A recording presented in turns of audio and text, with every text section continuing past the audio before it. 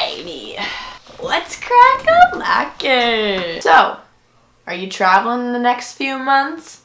Are you traveling in the next few days? Are you traveling tomorrow and haven't even started packing? Because I feel you. What's up, you guys? Welcome back to my channel. My name's Danielle if you are new, and if you are new, make sure to subscribe down below. But today I'm going to be talking about 10 ways to make traveling easier. Some of you may be watching this and you might be like, wow, I hate traveling. It's such a hassle going to airport, doing this, doing that. And some of you might be like, oh my gosh, like I'm so excited. Like I'm going on a trip in the next few weeks because I know spring break's coming up. So I wanted to upload this video at a good time that would be most convenient for you guys. Last year in 2016, I forget the number I counted. I traveled so much and I'm so grateful for that opportunity that I got to travel so much because I love to travel. I love going to the airport. I love getting dressed up. I love getting my food after I go through security and like waiting. I don't know. I like it. I find joy in it. However, there have been some times since I've been traveling a lot more, there's more problems that you encounter because obviously the more you travel, the more bad things happen and the more problem solving you have to do. So I know a lot of you guys are wanderlusty kind of people and you want to travel. So I have written down 10 things. Literally, I wrote this list down while on an airplane after a really bad experience at the airport. So these are genuine things. These aren't things I just looked up. These are things that I've experienced and things that I think will help you in your traveling experience, whether it's before you leave for the airport or on the plane or just different things that have helped me. Hacks, if you will, and I just really wanted to share these with you guys. So comment down below if you found this helpful or if you have any tips for me because I'm going on some trips soon. I'm going to Mexico for spring break. I'm really excited and some other things in the future, so I can always use the tips. Tip number 1 is one of the most important ones and something that I learned recently is very important. Always make sure to check in before you get to the airport.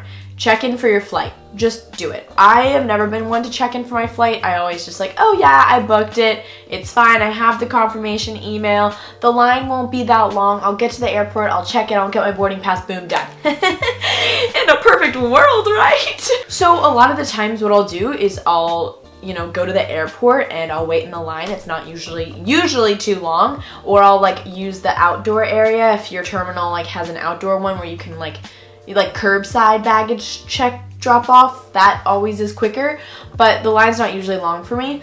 Now, recently I was traveling home from somewhere and I got to the airport and I was just like, I don't feel like checking in for my flight. I've been doing it recently, but this time I was like, I don't really want to. I get there and the lady tells me, and I just remember I was like, I'm ready to go home. Like I needed to get home because I had school the next day, The lady goes, so we don't have a seat for you on this plane? And I was like, that's really funny because I'm pretty sure I booked a flight on this plane. Like I booked a seat.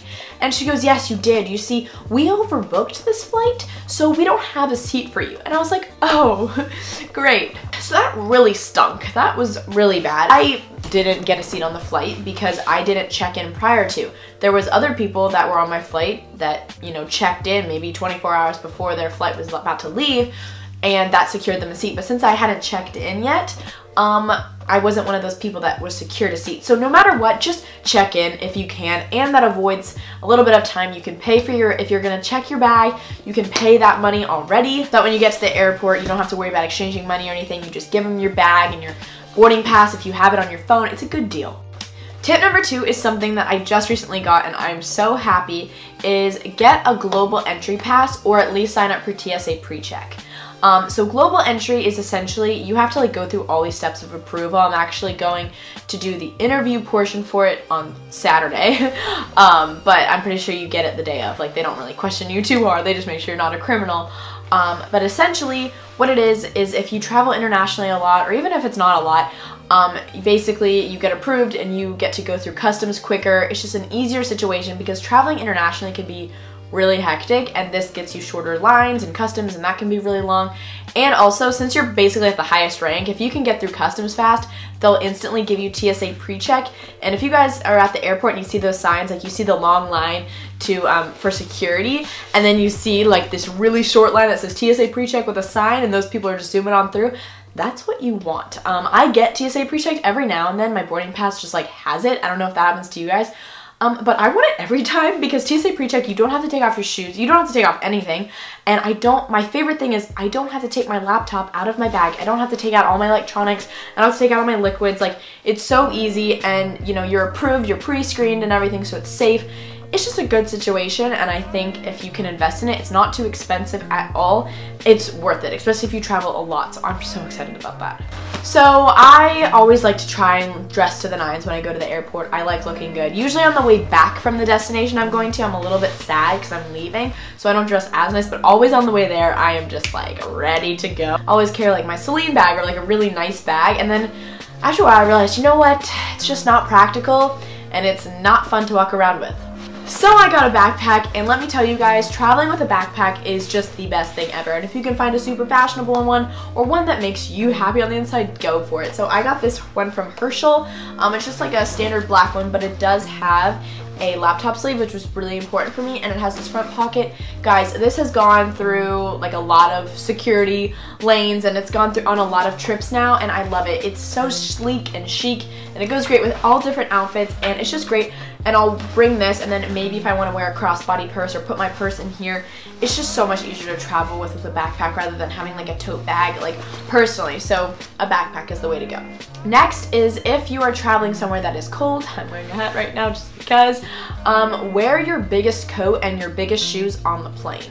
Because, well, one, planes are usually very, very cold, and two, this is easier for you to pack. So I always wear my biggest coat, and I'll usually wear my boots on the plane so that it's easier to pack my suitcase. Next is kind of along those same lines, but pack a scarf or a shawl, because I have never been on an airplane that is warm. I've never been on an airplane that I'm like actually like kind of hot or even close to being hot, because they keep it -2 degrees, which is good. Like, I'd rather it be cold than hot. But you always want to be prepared, because especially if you're in like a long plane ride and you're like in the middle seat, or if you're on the window seat or the aisle seat and you're just cold and you just want to cuddle up but you can't because you're in a seat, I just pop that blanket on top of me, or like my blanket scarf or a shawl, and I just feel very warm and cozy.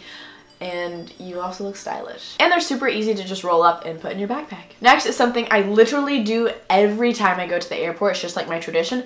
I go to like one of those little shops, those gift shop things, and I buy a bottle of Smart Water, gum, and a magazine. Those are like the 3 things. I mean, not every single time, but like usually. I always get water for sure. It's always important to travel with a bottle of water, because yes, you get a complimentary drink, but like it's like this big. So just have a water bottle with you at all times. And gum is really good for taking off and landing, because it doesn't make your, like, it helps you with like ears popping. I don't know, maybe it's like a psychological thing, but I just like chewing gum on airplanes. It's just something that means a lot. And since you don't have internet on the airplane, well, I don't always buy internet, like I hardly ever do, to be honest, because it's nice to kind of have a break.